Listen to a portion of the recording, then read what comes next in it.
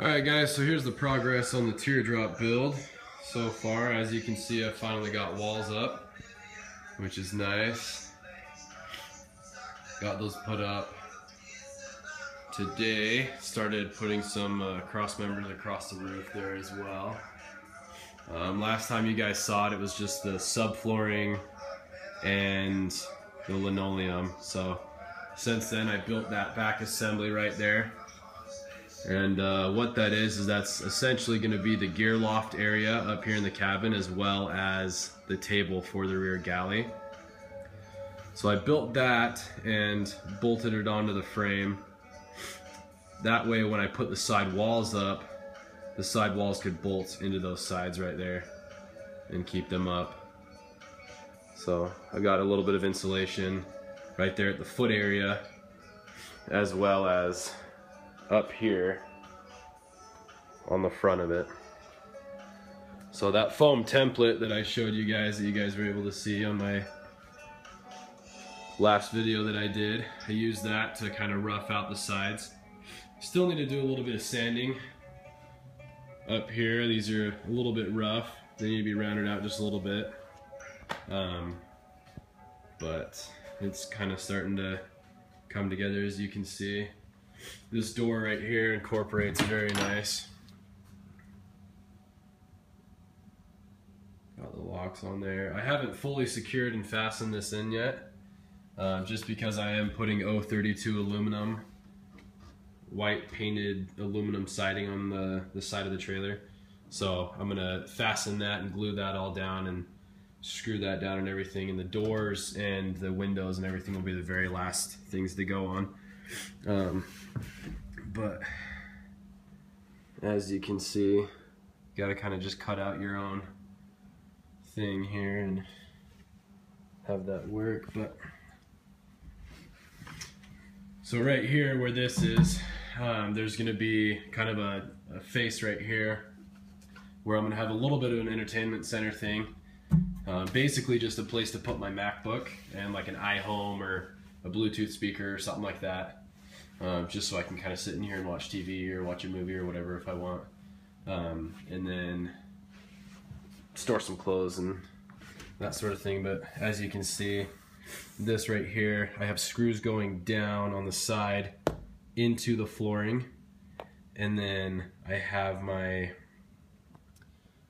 sidewall screws coming into this wood piece right here. And I think it works seamlessly. I've seen people do it where they build, you know, 2-inch thick walls, I mean minimum on these, and just totally insulate it.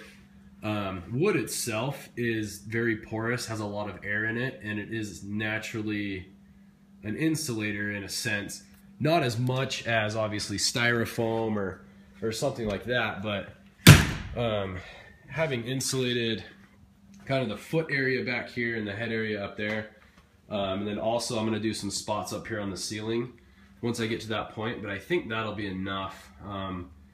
You know, like I said, I kind of want this to be minimalistic and not too over the top, and so I'm not really gonna mind if it's cold or whatever. I mean, I'm not that worried about it. So after I put the rest of the cross members on the roof up here, then get my luan and all that stuff on the front, wrap it around, and then it's going to take about 2 sheets to go from the front to this point right here.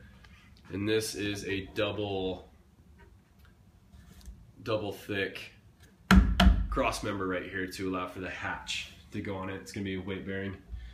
And then I'm going to do one solid sheet right here from the back all the way up to the front.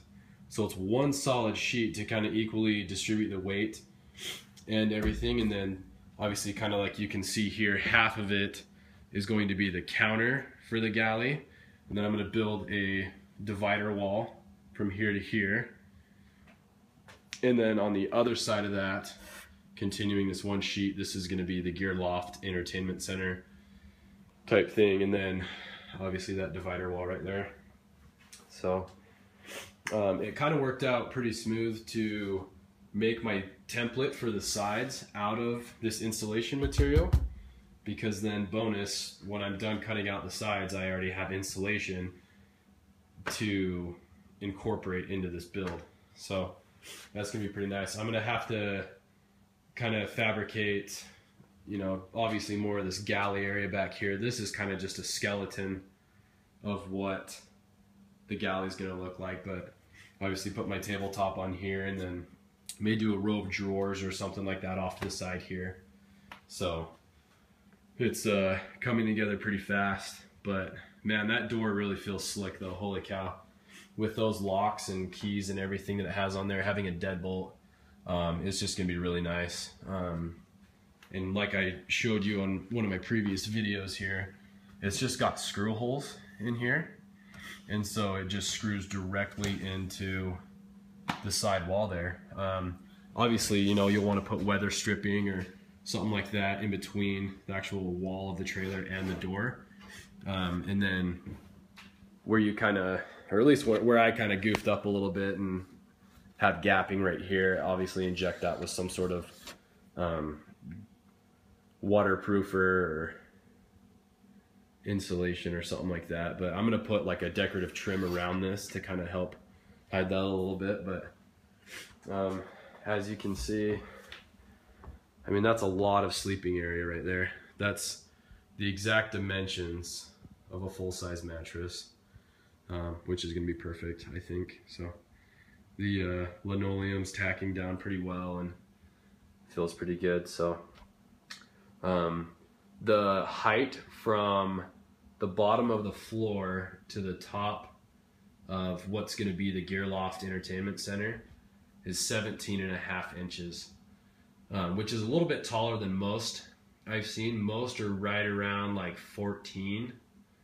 But I've seen some guys that cram huge mattresses in these and they don't have enough foot clearance to get underneath the entertainment center with their legs and stuff like that. And I mean, I don't know, I think it's a little crazy. I think they should maybe plan a little bit better. But like I said, it's also one of the nice things about watching these kind of videos and just learning and seeing what other people are doing.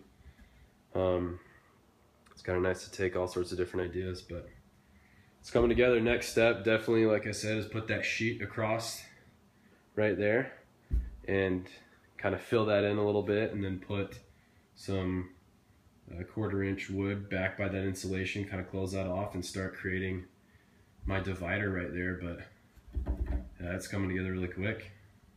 It's exciting seeing it take shape. So thanks for watching, guys. Let me know if you have any questions.